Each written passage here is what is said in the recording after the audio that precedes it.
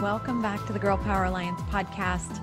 I'm having a major fangirl moment because my guest today is like, people get really starstruck over celebrities. I'm very starstruck over Lana. I've been following her very faithfully, and God has used her in my life for about 6 years. Let me tell you a little bit about my amazing guest today. Lana Vawser is first and foremost a pursuer of the heart of God's heart, and secondly, a prophetic voice to the nations. Her desire is to help people develop deep intimacy with Jesus and activate their prophetic hearing to recognize God speaking in everyday life. Lana is driven by a vision to see people set free and walking in the abundant life that Jesus purchased for them. She is an itinerant preacher and prophetic revivalist who gets to participate in wonderful moves of God throughout the nations. She's married to Kevin. Her and her husband and her 2 boys live in Adelaide, Australia. And I'm like nervous. Like, I'm so excited to have you on. Thank you, Lana, for being here.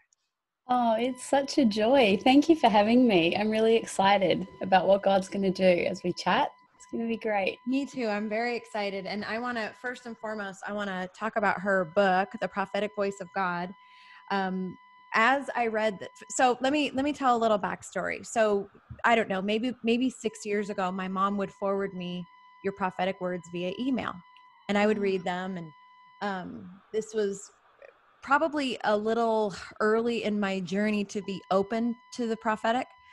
Not that I didn't believe it or anything, but I just don't think I was as open or just wasn't ready or something. But so much of what you would say or write in your emails would speak to me. So then I found you on Facebook, and then like the whole world changed for me.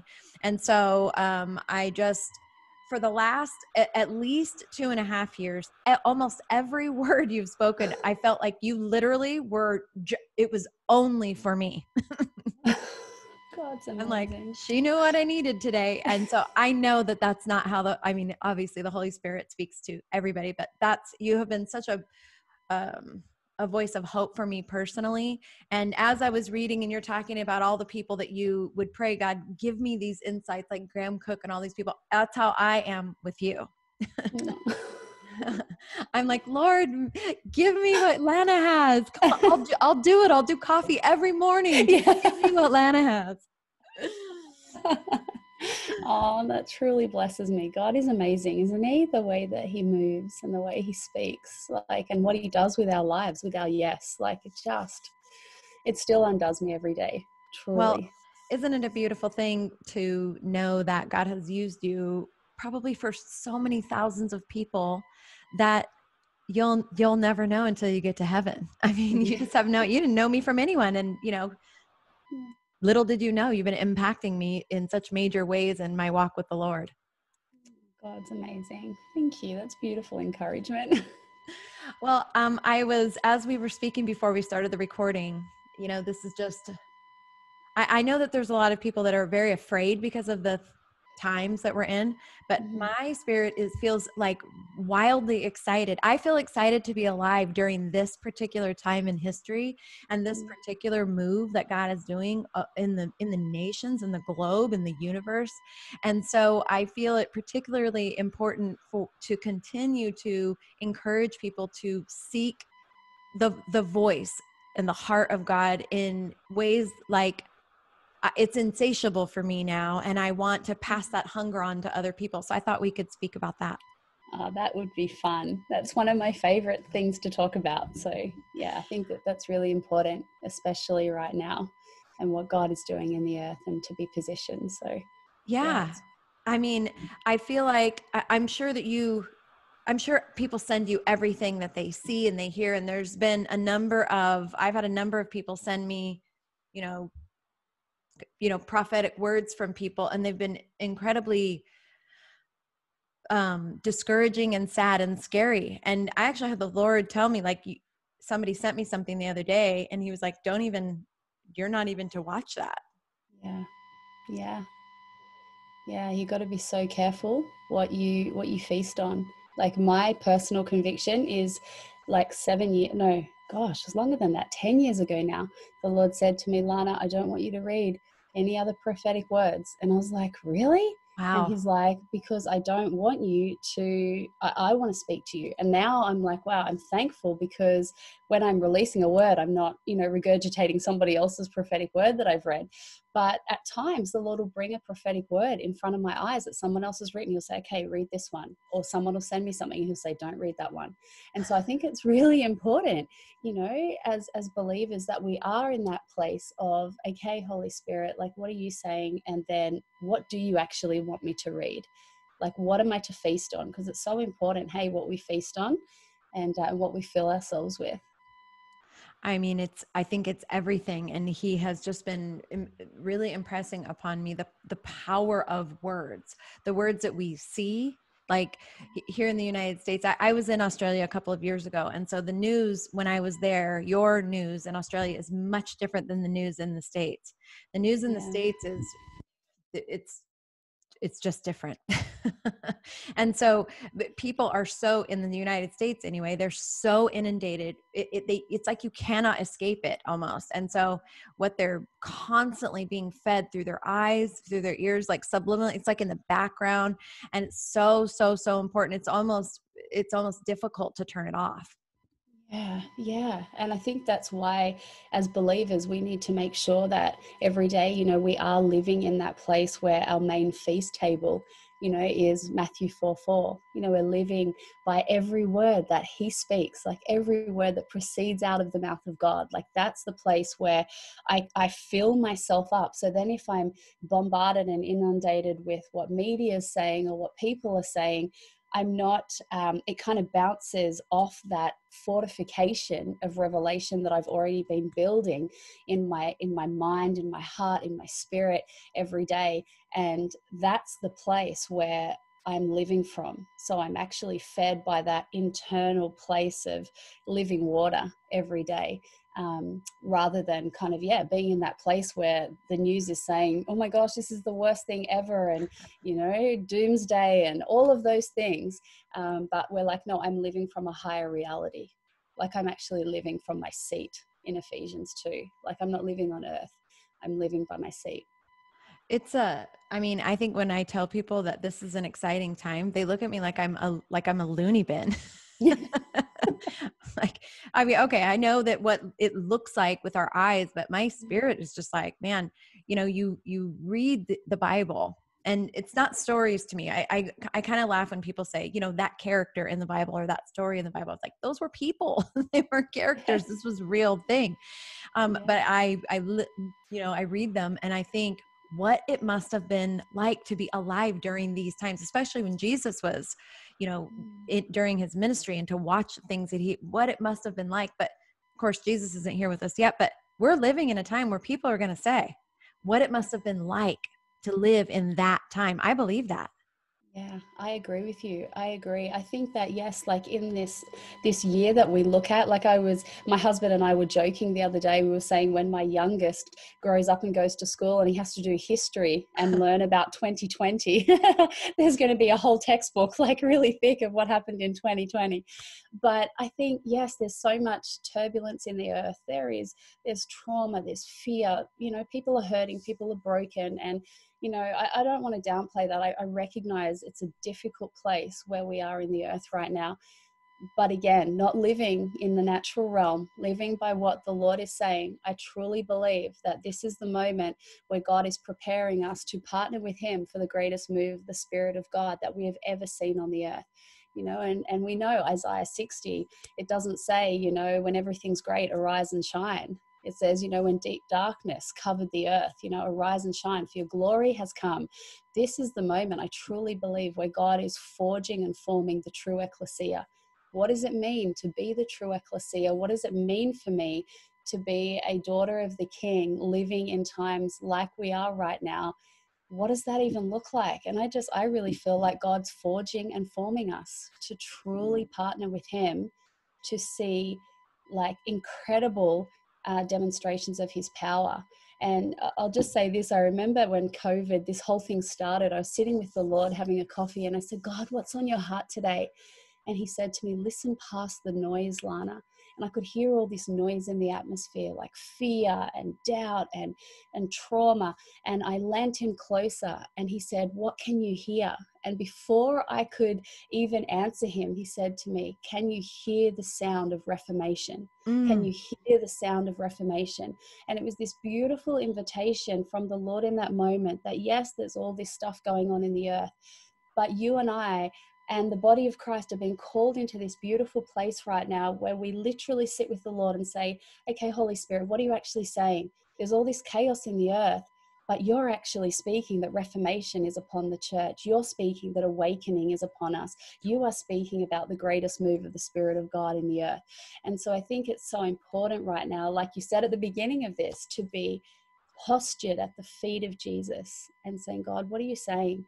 Because this truly is a moment where we are being positioned and prepared for things that we've never, ever seen or dreamt of before. It's exciting. I mean, you're right. I mean, here in California, it's people are terrified. I mean, there's a lot going on, and it is real for people. They've lost jobs. Some, people have lost loved ones to, sickness and just a variety of things. But I mean, I have moments, but for the most part, I just have this excitement and this joy. And the thing that the Lord keeps like putting in front of me and putting on my heart and putting on my mind day after day after day is the phrase revelation knowledge every day, like revelation knowledge, like, and I'm just seeking, okay, God, explain that to me more, like open that up to me more, because I feel like this is a time where mysteries are being revealed in like rapid fire for people. Yes. Oh my goodness. You're so speaking my heart. Like, this is the word. Like, I have two words burning in my heart right now. One is about the cleansing and the purifying of the church. The other one is about the invitation into this place of accessing the revelation, knowledge, and wisdom of God. Like, yes, in scripture it says in James chapter 1, ask for wisdom. And so that's always an invitation. But right now, where we are in the body of Christ, there is such, I want to say, it's like the veil is so thin, like it's thinner than it's ever been. And I remember a couple of months ago, I got up in the middle of the night. The Lord woke me. I couldn't get back to sleep. So I got out of bed, and as soon as my feet hit the ground, I felt like a waterfall had been opened out of heaven. I felt like in the natural, I was literally standing under a waterfall, and I felt this like gush over me, and I literally gasped and I said, "Oh my gosh, Lord, I just received an impartation. What did you give me, God?" And he said to me, "Lana," he said, "I have given you an impartation of my heart for revelation, knowledge, wisdom, and understanding for this hour." He said, "Because I am revealing secrets of my heart that are so deep, and that revelation of my word that is so, so deep, that I am calling my people into this place where they will seek me." And he began to speak to me about prophetic solutionists rising in the earth, and how the church is going to rise up with answers of wisdom and invention and strategy that the world has never seen before, and that'll be part of us, right? Like shining the love and light of Jesus and seeing, nations transformed. But I want to say this, like a few years ago, I had a dream, and all night long, the Lord spoke to me, and he said, "Lana, I'm looking for those who will linger. Where are those who will linger? Where are those who will linger?" And that undid me in that time, because my greatest desire is I want to be a friend of God. Like, that's my first and foremost. If I really, truly am invited into this place of John 10:27, where my sheep hear my voice and they know me, says the Lord, if I have that access, then I want to grab everything I can from that place. And so when that was happening in this dream, my heart began to cry out, "God, like, I will linger. I'll be one who will linger." And as I was waking, he said, "To those that linger, I will entrust the secrets of my heart." And I feel like right now we are being invited into that place to linger. What does it look like? It can look like 8 hours on your lounge room floor, just sitting and delighting in his presence and listening to him. But it can also be while I'm chopping potatoes and carrots for dinner at night. Yes, I'm not physically sitting and lingering, but my heart is lingering. My heart's in that place of, "God, what are you saying? What are you dreaming about? Lord, what are you speaking?" And so, yeah, I truly believe in that posture right now. It is an unprecedented level of revelation God is releasing. And so not only do we need to posture ourselves to receive it, but also learn as well how to steward the Yes. revelation that he's releasing. I have been feeling this because I've been in the business world, not in ministry, although my business now is like both, because everything I've ever done, even though it wasn't in ministry, was in ministry. Yeah. I mean, you don't have to be in the church to be in ministry. And, That's right. I feel like what the Lord is asking of me personally, he keeps talking to me about how desperately the body needs leaders, like real leaders to rise up unafraid. Well, let me rephrase that, because you can still do things and being afraid, but having the courage to do it anyway, having the courage to stand and be bold, having the courage to step out into places that are unknown, and to really like bathe people in the teachings that they would need to be able to rise up as leaders. And I think in this world, we're driven by analytics. How many likes, how many follows, how many this and that and the other thing. But it's irrelevant. And I think it turns people away from a call sometimes, because they're like, who am I speaking to? But it's the one is enough for so many people. So I really know that is something just for me personally. And I know that if it's me, then there's got to be a bunch of other people that are getting that call. And I feel like it's like the generals are going to rise first, in this place of leadership, and they're building armies for what's happening. Yeah, and I think that's amazing. Like when we crossed over at Pentecost this year, I was sitting with the Lord and I said, God, what are you saying? And he spoke a few things to me, but one thing he spoke to me that just so impacted me, he said, Lana, from Pentecost and beyond, I will release a supernatural courage and boldness upon my people to do what I've called them to do, and to build in the ways that I've called them to build, and to speak out, the truth of scripture, and to speak the gospel, and to not be afraid, and to take a stand for the Lord. And I just, while you're speaking like that, it really resonates to me that in this hour, that not only are we being called to really listen to the Lord and receive wisdom and divine instruction, God, how I'm not building for you, Lord, I'm building with you. So how are you building, and how can I partner with that? So as I'm sitting there in that place, okay, I'm hearing the instruction, then God, give me the courage to be able to stand and to build as you're building. And I truly believe in this hour that God is dismantling the places in the church where there has been the focus on how big is your platform, how many followers do you have. It's not about that. Okay, praise God that, if God gives you a big platform, that's not for you. That's so you can bless more people, you can reach more people. But what I truly believe right now is that the Lord is raising up the church and saying, hey, you have a voice. Like, you are powerful. Like, I am living, my spirit is living inside of you. You have a message. I truly believe that muzzles are being removed in this hour. I believe that some of how can I say this? Some of the people we're going to see that are going to be key in this move of God, that are going to be championing and leading. I'm not saying like leaders that amazing leaders that have already been going aren't going to be part of it. I'm not saying that. But what I do believe is that there are unexpected people that are going to arise in the earth that you may have never heard their name. You don't know, you've never heard of them, but they're known in heaven, and they're known by the Father. And they've truly been in that place of being a friend of God and ministering to the Lord. And we're going to see God use some of the most unexpected, unknown people, but that have been so faithful to the Lord. And in their yes of obedience, there is going to be so much favor that is going to fall on their life. To build and to move in all that God has for them. And so I want to say this as well quickly, like it's been burning on my heart for a few weeks, and it's burning again. So I'm like, Lord, I just want to say this, like, I want to lift off you that if any of you that are listening are carrying that apology. Now, what do I mean by that? I saw in the spirit recently that there is an apology that is a ceiling over many of God's people. And it looks like this: sorry, I don't operate the same as you do. I'm sorry that my gifting looks different. I'm sorry that my expression is different.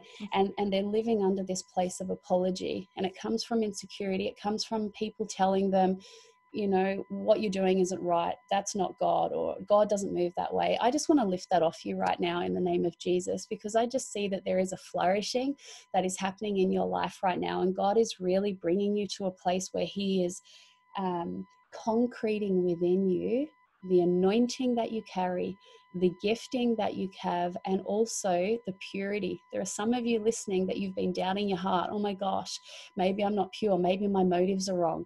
I just want to like shake it off you because that is not the Father. And I feel like in this hour that the Lord is saying, this is your moment for such a time as this, to rise up with a confidence, not an arrogance, a confidence in what the Lord has called you to, who he is in you, the anointing on your life. And as you say yes and step forward, I just see the camels coming. There is such provision coming to you, people, resources, everything that you need. And you will begin to see that the plans of God for your life are just so much bigger than you can imagine. Try not to cry over that one. I'll cry afterwards. I agree with you wholeheartedly. And one of the things that the Lord has told me within what I'm doing with the Girl Power Alliance is, and I keep saying it in all of my marketing, when I do anything within the group, is that every voice matters. Every voice matters, and every voice is needed. And so I think, unfortunately, a lot of times with women, I believe that the enemy knows how powerful women are when they rise up together. And so what he's done for centuries is created an environment of competition and comparison with women. And so I just want to like break that off of women and create an environment that spreads out beyond what I'm doing into the culture of the world, where women really see, like, we were designed by God to we have so much power when we're together, and like so much power. God gave us as women such unique gifts to be able to do so many things at one time. I mean, it's like, I used to read Proverbs 31 and I would like curse God. I was like, that is rude. All these things you're asking of us. But then one day he like flipped a switch and he was like, no. This is what I've given you. This is your gifting as women, that you as women have the ability to do so many things and to do them to my glory. Yeah, I just think that's beautiful. And I think right now in the earth that there is a move of God where women are arising, like, to know who they are in Christ, to know their identity, and to walk boldly in their authority, in their calling. And I love what you said, every voice is powerful, because I know I'll never forget the day I was sitting with the Lord and he said, whether you are at home changing diapers, cooking dinner, going to the cafe, no matter what you're doing, he said, you have a voice. You can, as you prophesy, as you pray, as you bless, as you write, as you create, whatever it is, like, your voice is powerful, and what you carry is needed in the earth, and is different it's a different sound to what somebody else carries. But if you're trying to muffle your sound and change it to look like somebody else, then you're not releasing what God has placed inside of you. And I just think that the wonder women of God are arising in this hour to truly take back ground that the enemy has stolen, and there's going to be a mighty move of God through women. I agree. I agree with you wholeheartedly. And you were talking about lingering, and I think that we are told that we don't have time to linger. And I just know that chaos and distraction is what the enemy uses so prevalently in everybody's lives, men and women, young and old, to create an environment in their life where they literally do not know how to make time. And if you're listening, I just want to encourage you, that is a lie. That is a lie, that you do have time, and it is the most important time of the day. And I will say that in the season for me personally, I go to bed at night looking forward to my mornings with Jesus. Like, you're tired or whatever, I'm like so excited to go to bed and wake up and just be, what are you going to say to me today? What is it that you have today for me? And it almost feels like a manna season. Like, every day I get what I need that day. I want so much more. I'm like, just put out a feast, but he just gives me like that day. And but I'm just like, I want more and more. And I believe that as you, if you're listening to this, as you just say yes to that, create the time that he will create in you that same insatiable hunger for more of him. Yeah, that's beautiful. And you think about it, don't you? The more, like in the natural, the more you eat, the more full you get. And you're like, oh, okay, I can't eat anymore. My stomach's going to explode. Yet the more you encounter him, the more you hear his voice, the more you receive from him, the hungrier you are. Like it's the kingdom. It's just such a beautiful thing. And I think you're exactly right. You know, the enemy has really been, you know, working hard to bring distraction against God's people and all of this stuff going on in the earth. And, you know, my life is busy too, you know, with the ministry, I've got children, and, you know, how in the world, God, does this work? But you know what? Yeah, some days I'm tired. Like I go to bed and I wake up in the morning.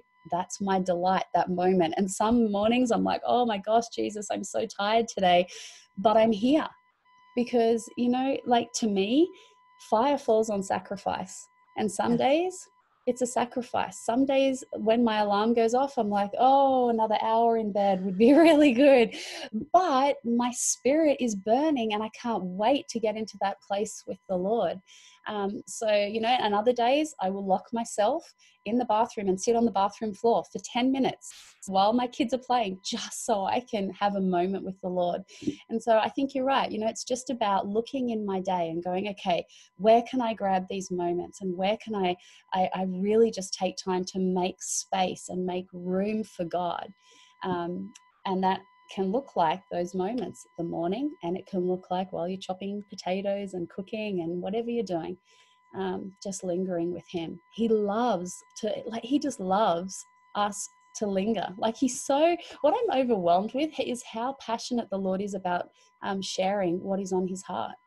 He loves sharing what is on his heart. But the thing that has really struck me is, you know, we have to be people that understand that and not become complacent in the place where it is actually the King of Glory that is speaking to me. It's not my husband, as much as I love my husband talking to me. It's not my next door neighbor. This is the one who created the heavens and the earth, the one who gave his one and only son so that I could know him. That same God every day says, hey, Lana, do you want to come and sit with me so I can tell you what I'm dreaming about for the earth? Oh my gosh, can we never move from that place of awe and wonder that we get to hear the voice of the Creator every day? It's sometimes when, like, you know, I'm having my quiet time and I'm having a conversation with him, I think to myself, you know, because I want to ask like more. Yeah. Like you talked about it a lot in your book. You know what I mean? When he's telling you something, then, you know, ask him to reveal more. So I've been doing that. I've been following that. And so sometimes I almost feel like, you know, he's God. Do I even have the right to ask for more? Because, like, you know, I'm at, like, tell me more. You just told me this, but tell me more. Like, you know, so I get that. It's this reverence. And when you hear about, especially in some church settings, they use the verbiage all the time, the fear of the Lord, the fear of the Lord. But it's not this like cowering in the corner fear of the Lord. It's not this thing that like when the enemy comes and he brings fear into your heart. It's not that type of it's a reverence of like, to be in your presence is I don't ever feel worthy to get to be allowed to hear into the heart of the creator of all. Yeah. And, you know, you just have to look in scripture. It says, we know the scripture well, don't we? Like that, you know, the fear of the Lord is the beginning of wisdom. And so that is the place that as you and I live daily in this place of awe and wonder, like, God, I'm sitting here in a moment in my prayer room with a coffee, talking to the creator of the heavens and the earth. Like, oh my gosh, like in that place, like that is the place, that heart posture is the place where God says, okay, you know, I'm going to share so much with you. I'm going to share my revelation with you. I'm going to share the deep secrets with you. The invitation is for all. He wants to speak to everyone. He wants to release it to everyone, but he cares about our hearts and our motives. Am I going to God so I can get the latest prophetic word and be the latest voice and get the most shares? Or am I going to God because I truly want to know him Am I sitting before him because I truly want to know him? And, you know, so often I've said to the Lord, God, I feel like I'm this little kid that is like standing next to you, pulling on your robe, going, I know that you told me this, but I just want to know more. And I just want every drop. And for a long time, I used to go, oh my gosh, like, sorry, Lord, am I being irreverent? Like, you know, oh God, I'm sorry. And the Lord said to me, do you know what? I love that, Lana. He said, because that's childlike wonder. He said, that's childlike faith. And I think of my kids, you know, they ask me every detail about everything all the time. Yeah. And they're not being irreverent. They're just hungry to know. They're hungry. And so I love that as we go to the Lord with that childlike heart and that childlike hunger and say, God, I'm so hungry. You've just showed me this, but I'm placing value on what you've told me. But is there anything else you can share with me? Because I'm so hungry to know you. Those places, the Lord never turns a heart like that away. Well, and you're a mother, I'm a mother, I have 3. And, you know, I think two of, well, basically they're almost all adults now. My youngest is going to be 18. So the other 2 are way older. But I think about when they, you know, how much I long to just be in the room with them. They don't have to be interacting with me, but as a mother, I want to know every detail about them. I want to be a part of their life. I want them to ask me things like my advice and, you know what I mean? My wisdom, because I've been here longer than them. And so my relationship with my children has been such a peek into how, and you know, how much God must love us, because we know that it's so much more than our capability here on earth. And so it's awe-inspiring. It's humbling. It's like beyond, there isn't a word even that I can come up with that reflects how unbelievably grateful I am for that. Yeah. And that's the beautiful place, isn't it? To remember that how much he longs, like we long to know him and we long to be in his presence, but to remember that he longs so much to be with us that he said, I'm going to give everything. I'm going to give my son into this earth, into the earth to die, and completely like a horrific death, so that not only can you have eternal life, and I bridge that gap that of sin, you know, that separated us, but also so that I can invite you into this place of intimacy. So I can invite you into this place, I can restore that place where you can know me. And, you know, I've been so undone lately by the thought that you and I are invited into this place to be able to minister to God. Like, let's think about that for a second. You know, here we are, we do things for the Lord, which is great. You know, we build with him and we're his hands and feet in the earth. But you and I are actually invited into that place where we can minister to the Lord himself. You know, it says in scripture that the sons of Zadok, they were invited into the place to minister to the Lord. And it says that their linen was white and it had no wool upon it, which it spoke of mixture, right? And so as we cultivate that heart of awe and wonder, that purity of heart before the Lord, the pure in heart shall see God. And we come into this place and we can minister to him with our worship, with our praise, with my life every day. Everything that I do today, God, let it be a sweet smelling sacrifice to you. May it bring joy to you. Like, what a mind-blowing thought every day that I can minister to the Lord himself. Wow. Yeah, it is. Mind-blowing is the only phrase that I can even come up with that even comes close, because it just seems so silly and small. It just seems silly and small to me that you could have that impact. And it's just it's an awe-inspiring thing. So you are are you back traveling again? Are you guys freed up there in Australia? Are you back doing live events? Yeah, so no. So, well, yes and no. So we can, in Adelaide where I'm living, we can do meetings, but I think a lot of the other borders are closed. So we had a trip planned to Sydney. We were going for a month, and that got cancelled 2 weeks ago because we're not allowed to go. So, yeah. Well, I know that I'll have all of your information. If you're listening to this in the podcast, all of the information to connect with Lana will be in the show notes. I'll have a link to her book, which you can get on Amazon, her website, and same if you're watching this on YouTube, it'll be right below this video. And find her on Facebook. Find the real page. She gets fake pages all the time, and just I like to say stand under the piñata. So like, you have one person that hits the piñata, but we all get to eat the candy. So we get to stand under the piñata from you like all the time, Lana. And I'm grateful for that. And I'm so, like I told you, I'm fangirling that I get to actually speak with you. Oh, thank you. It's been such a blessing just to be with you and to chat. Thank you for having me. Thank you so much.